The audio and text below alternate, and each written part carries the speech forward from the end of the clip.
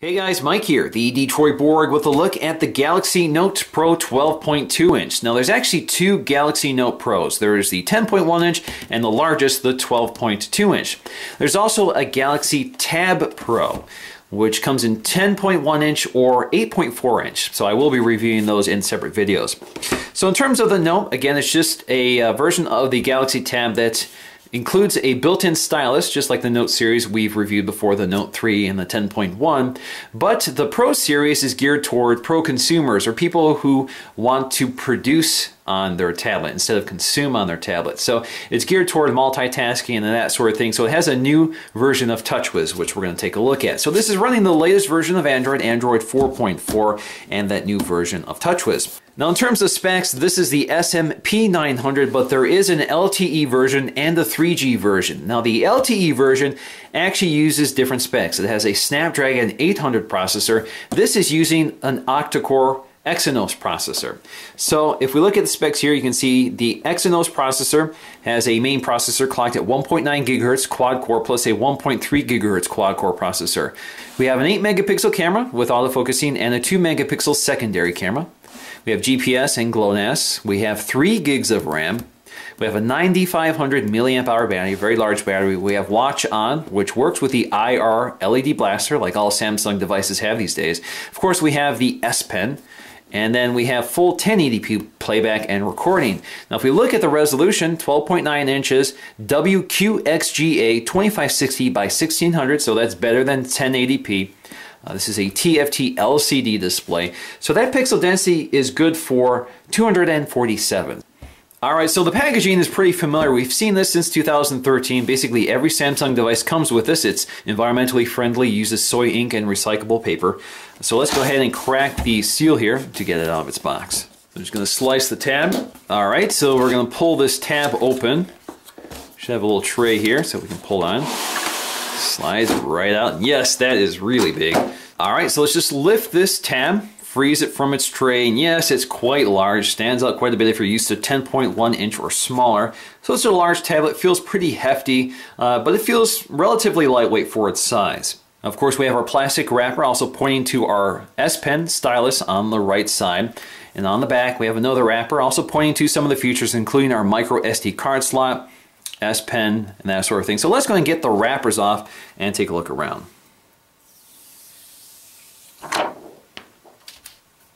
On the back as well, should be a tab somewhere.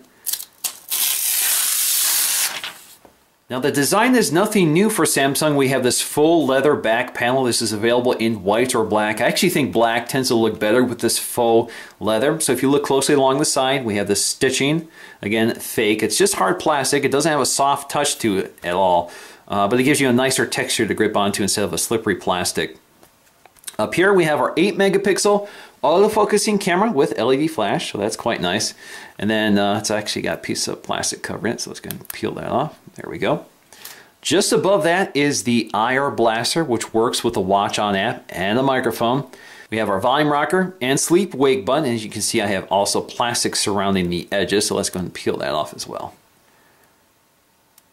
Along the right side, we have our headphone jack. We have one of our speakers, so we have stereo speakers on the left-hand and right-hand side. Now along the right-hand side, you'll find your micro SD card slot. It supports 64 gig cards. It's behind this little plastic door here, which you can pop off. There you go. This does come with 32 or 64 gigs. 32 gigs is $750. 64 gigs is $850. We also have our USB 3.0 port for faster data speeds and faster charging as well. We have one of our speakers, our right-hand speaker, and our S Pen. So the S Pen, very similar to what you see with the Note 3 as well. Pops right out and hides into the silo. Now let's go ahead and take a quick look at the accessory. So we have our USB 3.0 cable. Now of course you can also charge this and sync this with a USB 2.0 cable, a micro USB cable. Then we also have our wall adapter for charging our tablet, and then we have some literature. So we have our Galaxy Note Pro Quick Start Guide, tells you about the features. Only in the Galaxy has its rewards, so if you register your device, you get some rewards from Samsung. Some instructions on how to update the software, and your standard health and safety and warranty guide in multiple languages. Now we also have this toolkit for replacing the nibs on your S Pen. So you use this tool to pull out the nibs on your S Pen, and here are the replacements. So they do wear out with heavy use. Now for the most part, this looks like a blown up version of the Note 10.1 2014 edition I reviewed. The only thing that really stands out differently are these Android controls. So you'll see down here that although they're in the same location, you can see they're orientated toward this landscape position. You'll see that we now have a recent apps button on the Note 12.2 versus the menu button on the 10.1. We still have the same back button, and of course we have our home buttons. Now the design is geared toward landscape orientation, and you can see that the bezels are a little thinner toward the left-hand and right-hand side on both of these. So you can see they're just scaled up for the size of the tablet. So they're meant to be used primarily in landscape orientation, but of course you can use it in portrait. Now of course we also have our front-facing camera. This is a 2-megapixel camera, which is good for 1080p HD video. And of course we have our ambient light sensor.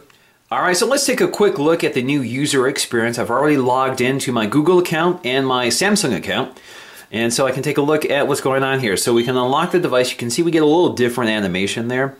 And you can see we have what looks like standard TouchWiz. Doesn't look like there's anything new here, but there are a few new features. For one thing, the magazine user experience is actually a home screen. It's one of the home screens. So you basically pan to the left and you get to one of the layouts, which is sort of aggregating news stories. So we have news, science and technology, arts and culture, sports, and we also have Samsung Watch On, which is part of the remote app that uses the IR Blaster. We have another pane here that's geared toward business users. So we have our calendar, email, we have our office suite. So we do have an office suite here for opening documents. And then we have another pane here which is geared toward news and information. But you can see there's just two of them. And otherwise it's pretty much the standard TouchWiz user experience. So you can see you can pinch in and out to see all of your home screens, and you can add new ones, or you can remove them as well just by taking them up to remove. So again, pretty familiar TouchWiz stuff. Now you can also bring down your drop-down shade, which has been updated slightly, so you can see the toggles are now more of a simple layout, more of a simple design. Some would say flatter. I like it better. It's a little brighter. So you can see all of your notifications down here as well. Quick access toggles. You can see that you can pan through them as well. You can go to settings to get to more controls. Let's go back down to our drop down here. And you can see the full view of all your toggles. So you can still see we have Smart Stay, Smart Pause, Air View, Screen Mirroring, Multi-Window Mode, which we're going to talk about, which has been enhanced here. We have Blocking Mode, Reading Mode, Bluetooth, Screen Rotation, and pretty much the standard array of toggles. We also can edit those. Takes us to our editor, and you can see the ones that are available, which are not up here. You have a limited number that you can put up here. So you have Smart Stay, Smart Pause, Sync, and Airplane Mode. So you have all of these features we're familiar with TouchWiz. You can also see that the settings panel has been redesigned. Again, simpler design, more colorful, more uniform icons. It definitely looks a lot better overall. You can see also the apps icons have been redesigned. Now you can also go to your app drawer and see plenty of apps they've included. Some of them have been downloaded, like Geekbench 3, because I've restored from my account. So you can see an app folder full of Samsung apps, including Sketchbook for Galaxy, and a few other things I haven't seen before. We're going to have to explore those in my review video. And we have the standard array of Google apps as well.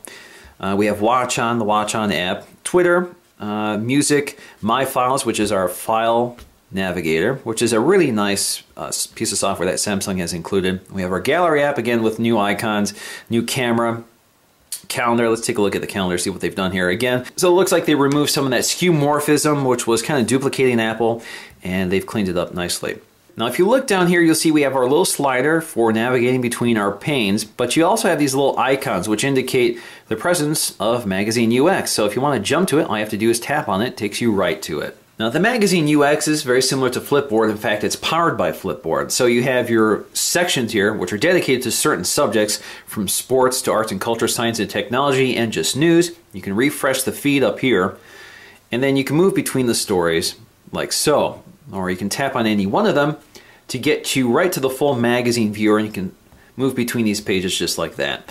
And if you want to go full screen with the article, just tap on it again and turn the page.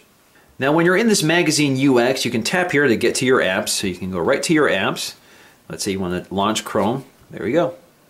Now the other big story with the Pro series is this multi-window mode. And as you can see, when you swipe your finger from the outside right edge, it brings up your multi-window tray. So this allows you to select apps, and you can launch up to 4 at one time. So let me show you how that works.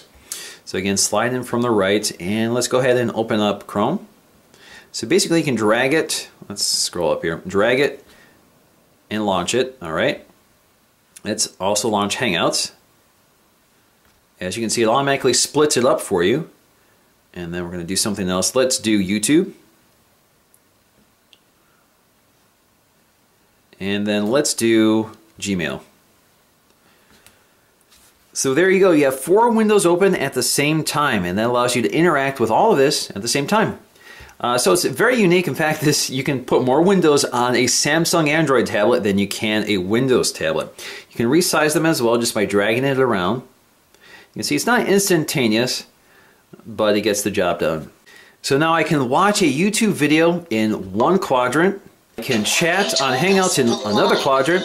I can do research on Chrome in another, and I can read my email all at the same time. And as you can see, I get a little keyboard for interacting with whatever window I'm in. So you can see it doesn't completely block another one of the windows, so at least you can move it around and get out of the way if you need to. Let's go ahead and skip that ad. What's up, guys? Mike here. There you go. So again, tap somewhere over here, brings up your keyboard, and you can move it around. 2013 to see what Apple did throughout the year and what my personal top 5 picks are. Now, as I mentioned, the menu button has been replaced with recent apps. So as you can see, we have a new interface for recent apps.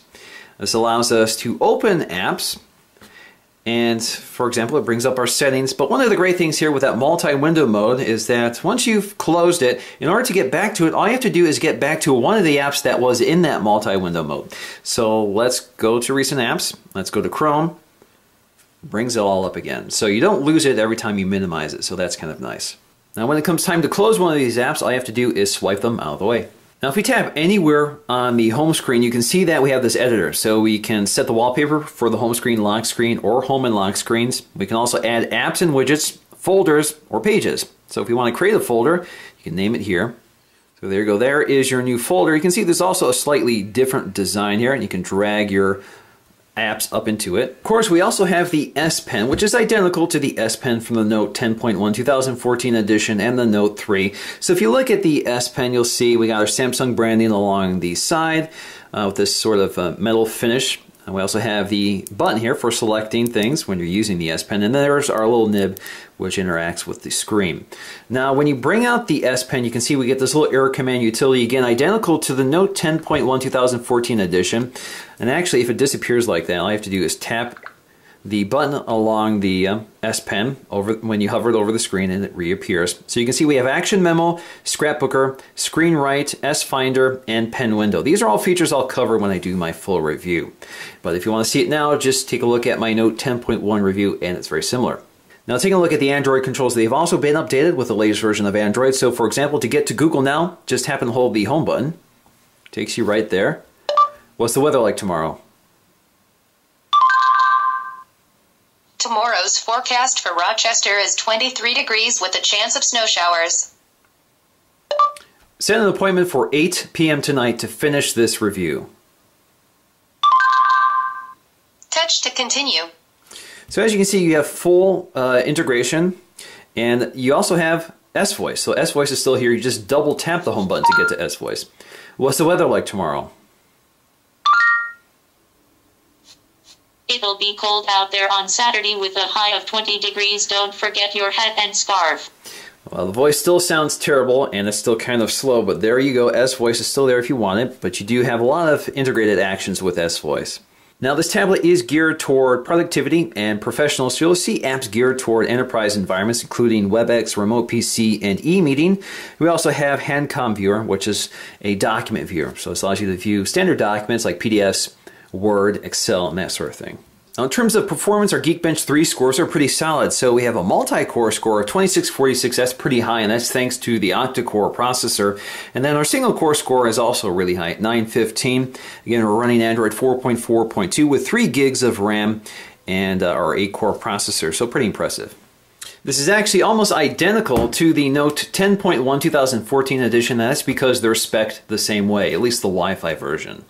Now, one of the benefits of having this large display is having a large virtual keyboard. It's almost full size, although not quite. So here I have my Apple keyboard. Don't let go sleep here. We have my Apple keyboard, which shows you that it's still larger than this display, and the keys are still bigger, but it's actually pretty close. It's certainly more roomy than a 10-inch tablet.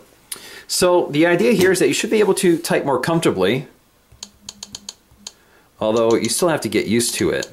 I still have to look at the keys. I can't just look up only at what I'm typing here. It's still something you have to get used to, and it's still kind of tight. It doesn't feel natural, and unfortunately, like most keyboards, you can't just put your fingers down on your home keys and then type normally. You still have to keep your fingers off the surface, so you still have to look at where your fingers are going most of the time. Now, we still have lots of keyboard options, including the split keyboard.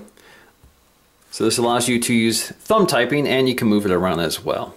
Now, in terms of the camera app, it's also been visually updated, so you can see some design changes here, but most of the features are the same from something like the Note 10.1 2014 and the Note 3, so it's a really full-featured camera. We have lots of modes here: beauty face, best photo, best face, sound and shot, drama, rich tone HDR, eraser, panorama, sports, auto, beauty face, etc., etc. We also have these auto modes up here. We have our settings up here. Again, pretty familiar stuff. And we have our video camera as well. We can turn stabilization on or off. It looks like it's off by default. So you have lots of features in here for a tablet camera. Now we also have our filters down here. And you can download filters actually from the App Store, from Samsung's App Store. Or you can edit exactly what filter appears here. So you can manage exactly what appears. Now, what I don't see here is dual shot mode. That's the mode that allows you to record both the front-facing and rear-facing camera at the same time. Now, just to give you some idea of the size, here we have the iPad Air 9.7-inch display. And as you can see, the iPad Air virtually fits into the display. The display of the Tab Pro is actually bigger than the entire iPad Air itself. So you can see it's a much larger tablet. Now, like the Note 10.1 2014 edition, this is also a beautiful LCD IPS display. Rich colors, nice contrast, bright whites, definitely a superb display. Looks great off axis, and you have really sharp text. Now, of course, you can use the tablet in landscape or portrait orientation, but it definitely feels a little awkward in portrait orientation. That's always the case with these widescreen tablets, so it definitely encourages you to use it this way. Alright guys, so that is my first look at the Galaxy Note 12.1 with the new magazine user experience. I will be doing a full review, a complete feature walkthrough of this tablet, so stay tuned for that, and until then, I'll see you again in the next video.